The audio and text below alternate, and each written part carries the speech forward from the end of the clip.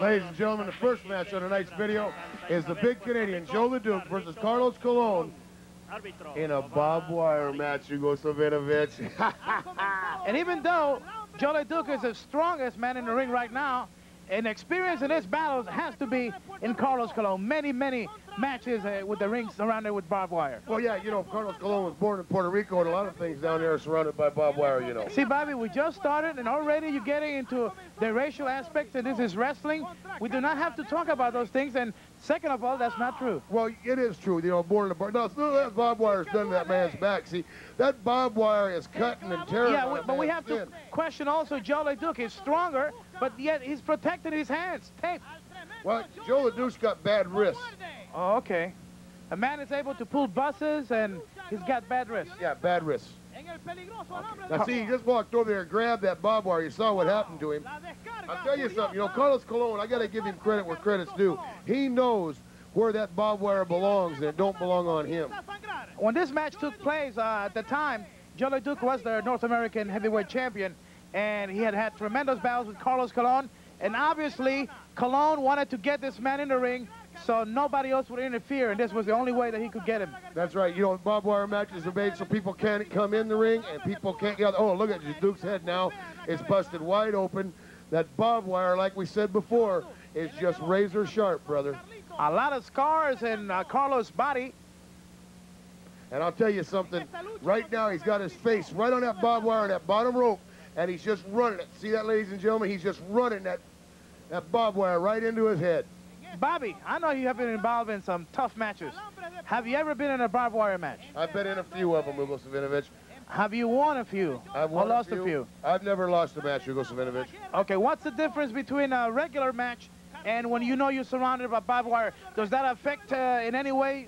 Sure, it affects your strategy. You know, you can't use the ropes like you could for leverage. Do you have in your mind at all times that if you make a mistake, you could cut your neck out or something like that? That's right. You know it all the time. Your body's so vulnerable to the ropes that you try to stay away from the ropes. Like Joe Leduc right there, he knows that he's got to get Carlos Colon down and start running his head that barbed wire, because as hard and as bad as his head's busted open, it's not going to be too much longer, and he's going to lose a lot of energy and a lot of stamina. Well, in Fast Eddie Grimes has advised us to warn all the viewers right now that during this video, you are going to watch some of the most roughest and bloodiest matches. So get ready for it, because some of the action, it's going to be rough. That's right, brother. The bloody of the matches. I'm telling you right now, this is going to be something. In other words, if you have in mind to eat a sandwich, this is not the right time for it. No, I wouldn't go out and have me a big old greasy hamburger or nothing. You know what I mean? Joe Leduc now. Now, Leduc's got the barbed wire, and he's definitely digging it right into Colon's head now, see?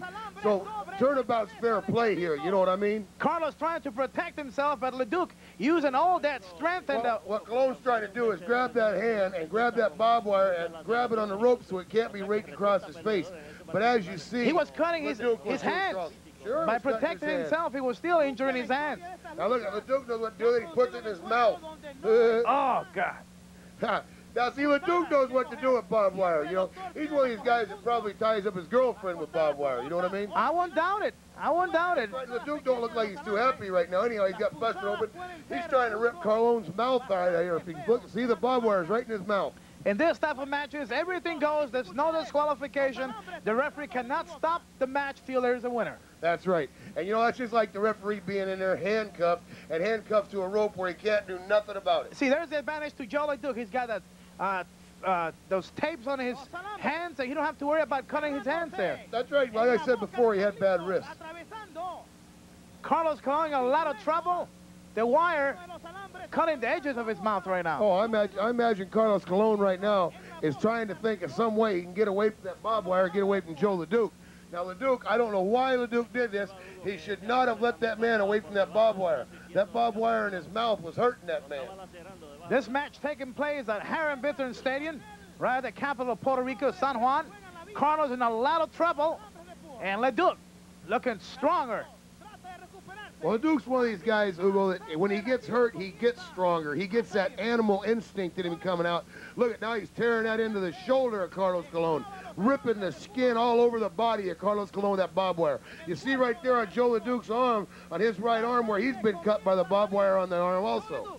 Carlos screaming in pain, and the soundtrack you're listening to is a Spanish original soundtrack. We apologize that to our English-speaking viewers, but Eddie Grimes, always trying to bring you the best of professional wrestling, has rescued some of these tremendous matches for this exciting video tape. That's right. You know, Fast Eddie, EG, brother, you know what he does, don't you? He runs a lot. Oh, there's the big lumberjack boot right in the head of Carlos Colon. If the barbed wire won't bust him open, Joe Leduc's boots will. I'll guarantee you that. And besides, he's got those heavy, powerful legs. That's right. He's a big man.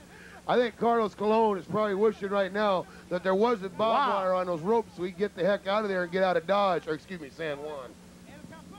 Joe Leduc doing some serious damage to the forehead of Carlos Colon. Referee is Thomas Marin.